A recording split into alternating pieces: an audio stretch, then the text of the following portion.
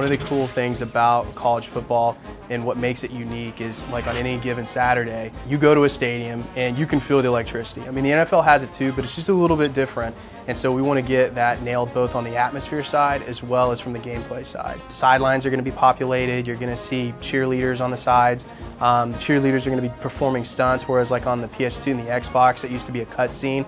Now you'll be driving down the field and you'll see a cheerleader standing up and doing stuff. He's all the way, touchdown! You're going to have much more control than you ever have had in the past when you're doing your jukes. Now you can go into a juke, and where the animation would typically play out, you can now start another juke to go back the other way. So the best way to kind of think of it is when you look at like Barry Sanders. So on the left analog stick, we'll have moves there for the first time, so you can do a shimmy sidestep back and forth. So if you rotate left and someone's coming at you, you can actually change the direction at a 100-degree angle to go back the other way and avoid the tackle, where in the past, you kind of had to wait for that animation to play out, which is why you'd get tackled. So now you have complete control to go in, make the play, and keep on moving.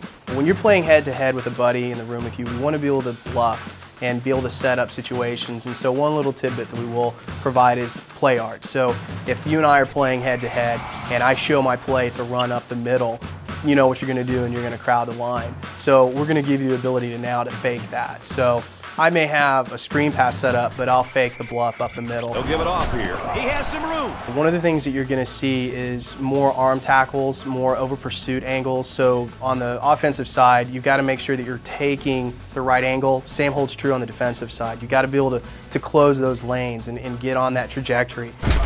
Completely new player models. So every year now, since we've been on Next Gen, we've had new player models. We always want to continue to be as authentic as possible. Your linemen are going to be, some of them are going to be a little more out of shape, but yet still have some of that muscle, as opposed to when you look at an NFL caliber player who's going to be a lot more toned up. One of the things that I think was actually a good thing that we need to continue to grow on is like Dynasty Mode last year.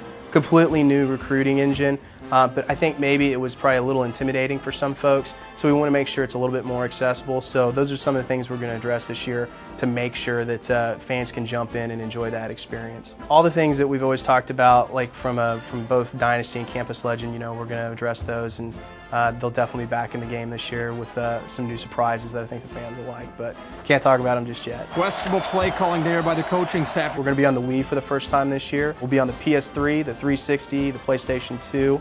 We'll also have a mobile game, and we'll be in stores July 15th. Got some open field. Touchdown, Georgia.